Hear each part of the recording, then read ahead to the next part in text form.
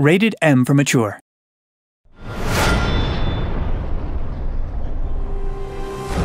Brother Sergeant, we detect multiple life forms inbound.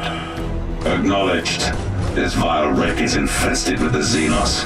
We will purge it with steel and doom. You hear that?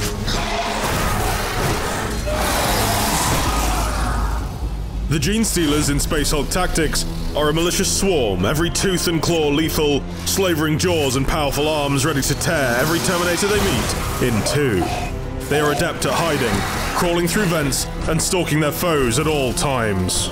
Unlike the Terminators, Genestealers do not begin with units deployed on the map. Instead, they get a number of blips representing how they appear on the Auspex scanners of the Terminators. Each blip contains between 0 and 3 Genestealers.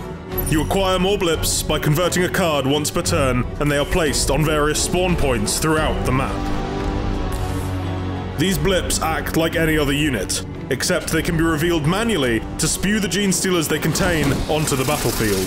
This can also be forced by your opponent if a blip comes into the line of sight of a Terminator. Empty blips can be used to trick opponents into worrying about decoys while the bulk of your force is elsewhere.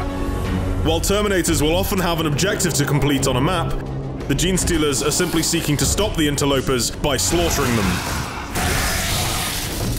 The aliens' advantages are speed, having more action points than their foes, and reliability.